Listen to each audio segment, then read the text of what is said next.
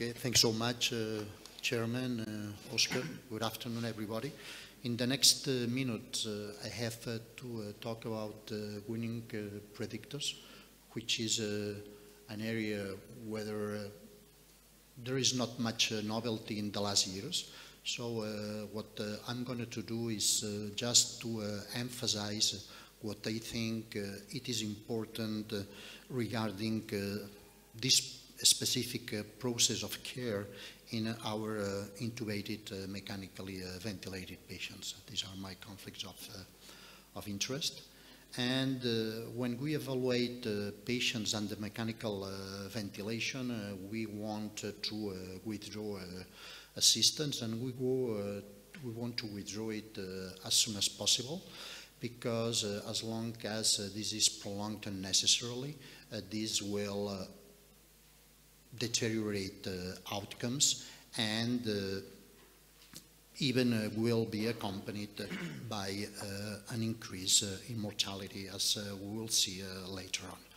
So to withdraw the ventilator assistance, the first thing that we need to do is just to have some insight on the likelihood of a particular patient to breathe without the ventilator.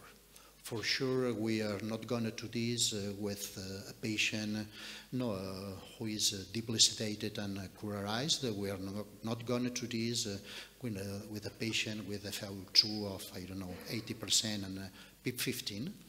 But when gas exchange has improved sufficiently, respiratory mechanics begin also to improve, the hemodynamic status begins to be controlled, and the neurological status is sufficient to keep the upper airways patent, then we have to screen these patients.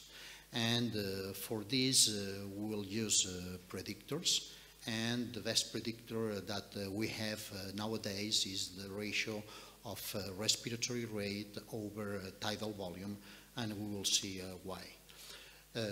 Then, regarding the weaning process, there is a second step, which is a confirmatory step, and we need to be sure that the patient can sustain a spontaneous breathing unassisted for a certain amount of time, and before deciding extubation. And this is conducted usually with ATPs, sometimes with low levels of pressure support, and we will see later also the differences between this. And if the patient tolerates this challenge, say it that way, then we proceed with extubation. So this is the trajectory of mechanical ventilation from the beginning to the end. And as I told you before, I'm going to focus in the first part, then where it is important to screen the patients. And to help us in this step, we use predictors. And once we have a positive test, we go to the weaning trial with a duration of maximum a couple of hours. And if everything is correct, we extubate the patients. If the patients fail someplace here, because the predictor is negative, or the weaning trial is not tolerated for the patient, then we reconnect that subject to the ventilator, and we usually proceed with a progressive withdrawal of support until the extubation is accomplished later on. This is the basis of the major screening tool in patients intubated and mechanically ventilated. And this is based on much research done by this group, trying to understand the mechanisms of successful and unsuccessful trials of weaning from mechanical ventilation. And what the authors realized here in this study, that was a small physiological study conducted, I think, in only 15 or 17 patients, that the patients that were to have an unsuccessful trial of weaning, they immediately developed this altered breathing pattern. And this is reflected here by this very rapid respiratory rate and this shallow, small tidal volume. So, and this breathing pattern was the hallmark of the unsuccessful trials of weaning from mechanical ventilation. A rapid respiratory rate and a very small tidal volume that occurred immediately after the disconnection from the ventilator. Not many people know this study by the same group, and this study, it simply applied in the correct methodological way the physiopathologic observations published some years before by the same group. And here what the authors did in a group of 100 medical patients, they did a prospective study in which the clinicians were blinded to the indexes being studied, and then these different indexes were developed to have threshold values in a predictive sample test, and then the reliability of these indexes were applied in a prospective validation data set. And of the all indexes they studied, the best of all them was the ratio of the respiratory rate over tidal volume. And we need diagnostic tests when we wean or we want to wean patients from mechanical ventilation. We want the screening tests because when typically we perform a screening, we are in front of a situation where the likelihood of having an outcome, in this case, the weaning success is low. And you can see this, for instance, with mammographies in women. We perform mammographies in a huge population, and we need a kind of test that is easy to do and is quick, and which is extremely sensitive, has a very high sensitivity. In the way that a negative test, for instance, a respiratory rate over tidal volume above this threshold, about 100, or a negative test, if it's a mammogram, this rules out the diagnosis, discards the diagnosis, right? So this no person would not have, or the likelihood of having breast cancer is very low, or the likelihood of having weaning success is extremely low. So when the tests are positive, we want to confirm the diagnosis, and we want to be sure that this patient can breathe spontaneously and unassisted during a long time.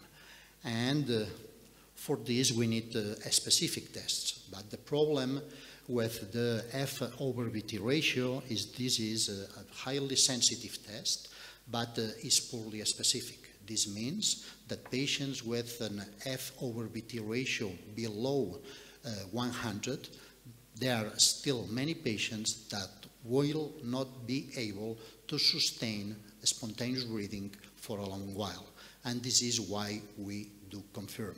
Again, if you go to the example of mammography, if you have a positive mammogram, then you will go to a breast biopsy just to confirm your diagnosis.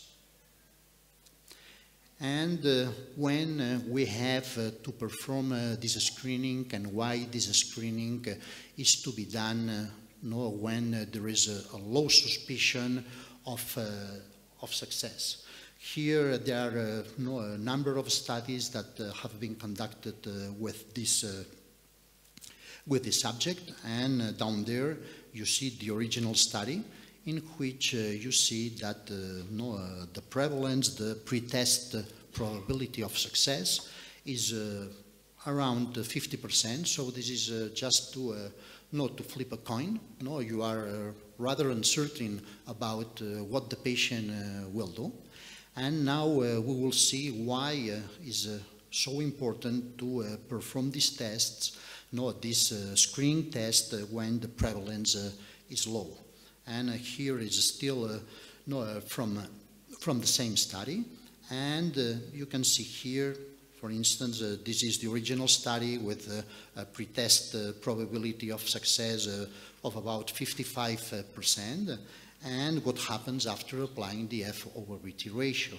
The positive predictive value, the post-test probability, increased by 34%.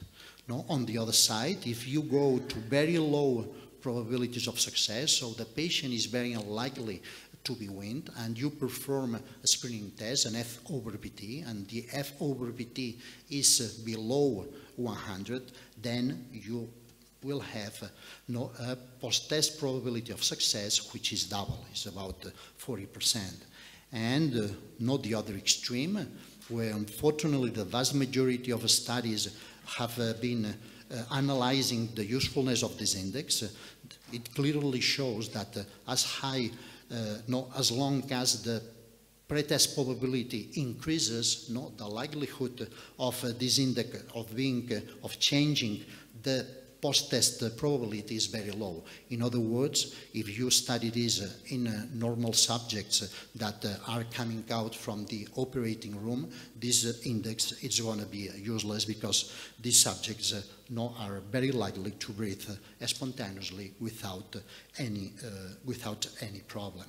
And why the confirmatory test? Because if you only use the screening and the F/BT, and you extubate rapidly, and this is what these authors did after 2 minutes of TPs, then what you will have is a colossal amount of patients that will be reintubated. Why? Because these patients will intolerate the spontaneous breathing unassisted for a long time. Another issue is what about the duration of the spontaneous breathing trial? Is going to be short, or say about 30 minutes, as the authors did here, or the conventional those days up to 2 hours. And in this study, the authors showed that either one of these approaches, 30 minutes or 2 hours, had exactly the same outcomes. So the final conclusion of the study was that 30 minutes spontaneous breathing trial is enough. This study, however, has some problems, and for instance, being in theory, being the two groups identical at enrollment, the median time to fail in one group was only 15 minutes, and in the other it was 30 minutes. And this is not easy to understand. And this is data obtained in our study from our institution. And here what you can see is the time course of the tolerance up to 2 hours of spontaneous breathing. And you see here that up to 1/3 of the patients screened failed after 30 minutes. And this is the median time to fail in this population, which was about 25 minutes. Another relevant question is how to perform the spontaneous breathing trial or the Weaning trial. So this can be done with simply by disconnecting the patient with the TPs and adding some oxygen, or you can use low levels of support, continue with the ventilator without disconnection, and using low levels of support. And overall here, what you see is that the successfully extubated patients and the reintubated patients is more or less identical when you compare the two techniques. And there is, as expected, a better tolerance in the same, a better tolerance of the pressure support. Only 14% of patients clinically failed at 2 hours with the pressure support, whereas the percentage of failures at 2 hours using the TPs was slightly but significantly higher. Nevertheless, we do know that when we analyze patients during a spontaneous breathing trial, not the test that best mimics how the patient will behave after extubation in terms of muscle effort, in this case in terms of work of breathing, is the TPs. And in this study, what you see is that the work of breathing performed during the beginning and at the end of a successful Weaning trial is exactly the same that the work performed immediately after extubation. So TPs really mimics the post-extubation amount of effort that the patients will do. And again, this is especially relevant in patients difficult to wean. And here you see that even with a small support, pressure support of 7 centimeters of water with no PEEP, almost half the patients tolerated the technique. Whereas when these same very patients were breathing during TPs, none of them tolerated the spontaneous breathing without any assistance. So you have to be careful when you extubate patients, even with low levels of assistance. This is a recent physiologic meta-analysis dealing with exactly this issue, and showing again that systematically either low levels of CPAP or low levels of support, of pressure support, consistently decreases the work of breathing as compared to totally unassisted breathing. Okay, so again, I do insist on this, the technique that best mimics the amount of effort before extubation and immediately after extubation is the TPs. What about the screening procedure and screen as soon as possible during the course of the disease? Well, this has been integrally analyzed here in this study by Lelouch and co-workers, in which we compared the usual way to wean patients with from mechanical ventilation with a computer-driven system. This was the smart care system. And here we included patients very early in the course of the disease, when a minimal set of conditions were achieved in terms of gas exchange, mechanics, neurological status, and the patients, of course, were tolerating pressure support. And then, as I told you, it was a comparison because the usual way of conducting weaning, and a machine that systematically analyzes breathing pattern and also CO2, but mainly is an analysis of breathing pattern, the respiratory rate and tidal volume. And according to the breathing pattern and the end-tidal CO2 signals, modifies the levels of pressure support and conducts spontaneous breathing trials automatically. And when we compare this with usual care, we observed a striking reduction in the duration of mechanical ventilation until the successful extubation. Again, here this has been observed not only on acute patients, but also in chronic patients. It's important, this notion of systematically and rigorously screening the patients. These are patients with prolonged duration of mechanical ventilation that were already tracheostomized and were sent from the acute care hospital to a long-term care facility to proceed with weaning from mechanical ventilation. And actually, the authors here were interested in comparing two techniques, which one was, gave a faster withdrawal of mechanical ventilation, whether it was pressure support or unassisted breathing with TPs. But the important thing that I want to point out here is that among the 500 patients enrolled, about 1/3, 160, this is 32% of the patients, 160 over 500, these patients that were supposed to have a prolonged weaning were successfully disconnected from the machine when they were screened. Okay? So again, this emphasizes the importance of this step during the withdrawal of mechanical ventilation. Well, this is more recent data, just showing what happens in the real world. This was a multi-center, multinational study.